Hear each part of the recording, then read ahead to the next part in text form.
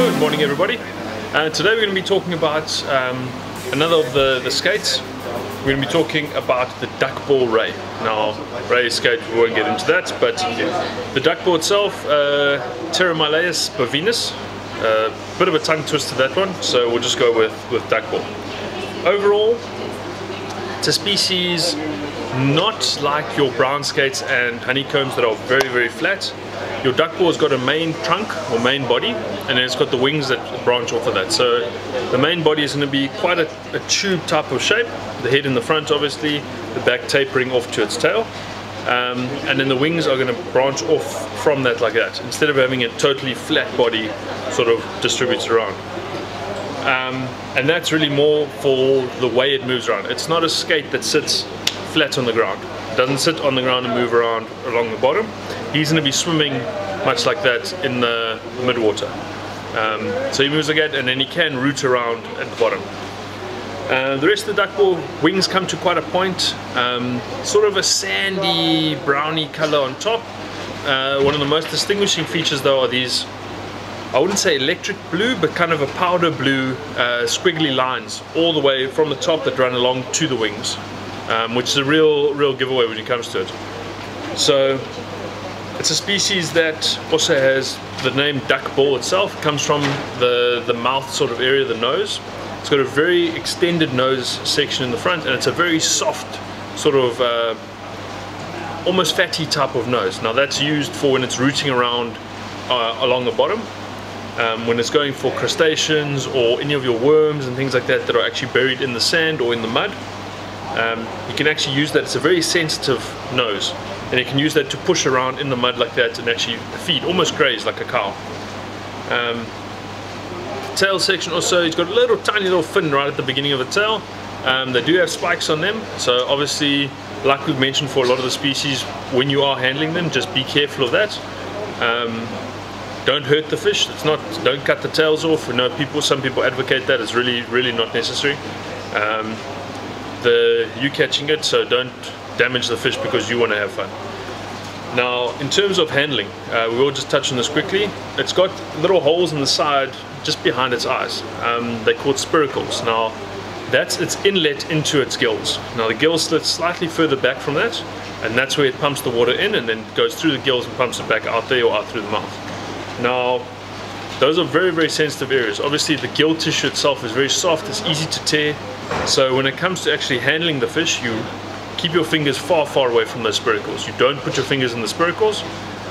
You handle it by its mouth. It's got a big bony jaw in the front and a big soft area in front of that. And you can actually put your hand in front of the jaw or into the jaw itself to handle it. The Duckbill is lucky that it's got a little bit of extra mouth along the side, and you can actually grab it around the front like that to pull it in.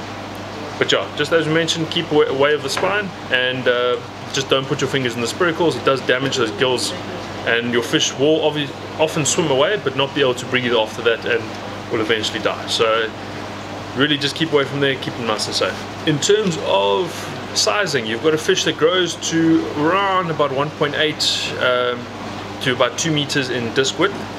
Now, as we mentioned, it's not a fish that's very flat. It's very quite a mound of a fish in the middle, that main tube of a body, and obviously a 1.8 or even 2 meter wingspan is a giant of a species. I mean, you're talking about a fish over 80 kilos, probably closer on 90, and they're really chunky fish, and they're incredibly strong fighters. So when it comes to targeting them, unless you're fishing in the estuary, because you do get them in the estuary all the way out into the surf zone, you're really wanting to be using quite, I'd say, medium heavy to heavy tackle.